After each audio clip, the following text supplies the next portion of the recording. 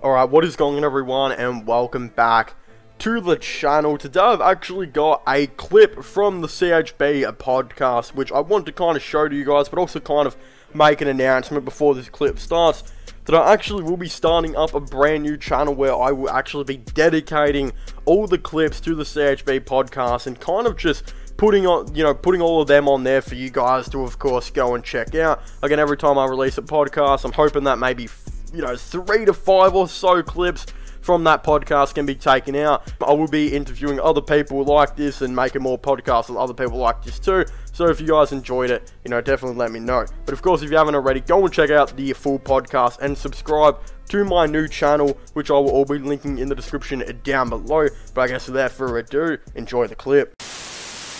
But the next thing is, you're a big Indiana Pacers fan. One of your former players has actually been training with the Golden State Warriors and doing some workouts for them in Darren Collison. Should the Warriors sign Darren Collison, do you reckon he'd still be good enough to be an NBA player? And there's been rumors that I think it could be a money issue as well. Apparently, if he wants to come back, he wants like a 2-year deal, maybe with some money attached to it. What do you think about it? Should he come back? Oh, yeah. Well, he's been out of the league for a few years now, which is kind of surprising. He's still only 34 and players getting older and older and not regressing nowadays.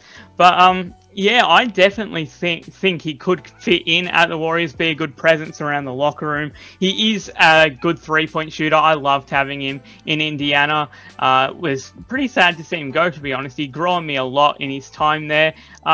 Yeah, I'd honestly really like to see him there. Come off the bench, he can have a few good minutes a game, I think.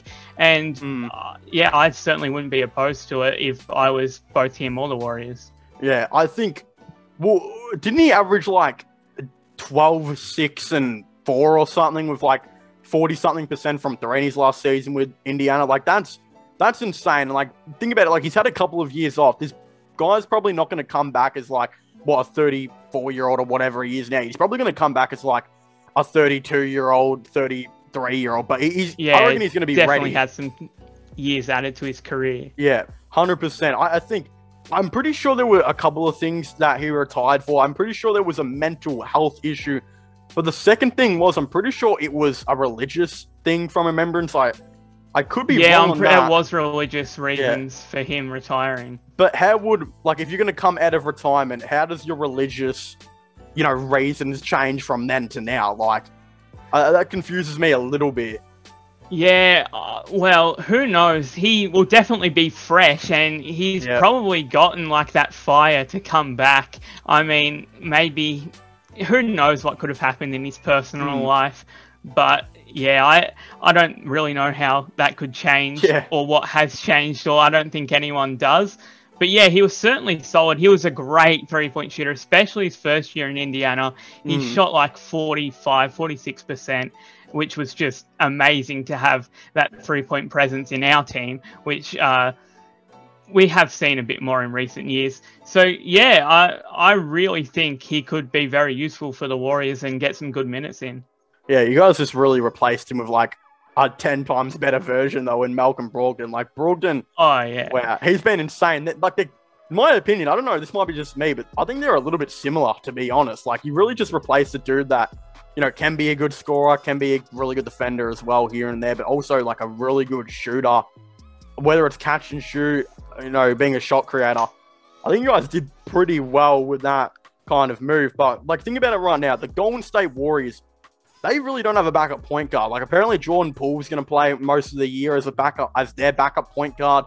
But then, like, let's just say Poole or Curry, one of them gets injured. Their next best option is Chris Chioza, who's on a 2-way contract.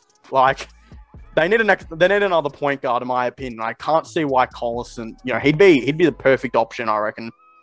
Yeah, 100%. That's what I was thinking. They really don't have anyone at the backup position, and he should be very fresh and be able to at least have a good season in him. And who knows, his career could be pushed on for a couple more years anyway. And what do you reckon the money situation would be? Because I believe the Warriors have a mid-level exception. So... Yeah, I mean, they could use that on him.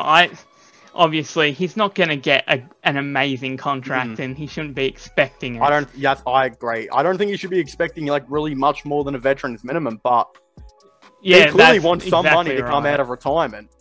Could be $4 million a year. And if that fire is in him, then he will know his worth pretty much and take the lower contract and get back into the league. But yeah, obviously, if the money's too much for the Warriors, you could definitely look in other places for another point guard. But Collison would be a really great fit. Yeah. If he wants $4 million, I'm just giving it to him if I'm the Warriors, though. Like, I don't see the issue with it. If it's a 2-year deal, then you're probably not going to give it to him. But it's 1 year, really. It's just like... Yeah, if you're getting him 1 year, $4 million, he could add a fair bit to that team. I certainly wouldn't say no if I was Golden State. Yeah, I agree. I guess, well, they haven't signed him. It's been a week since these reports have come out. Hopefully, like, when this podcast and video comes out or whatever that, like, he hasn't signed.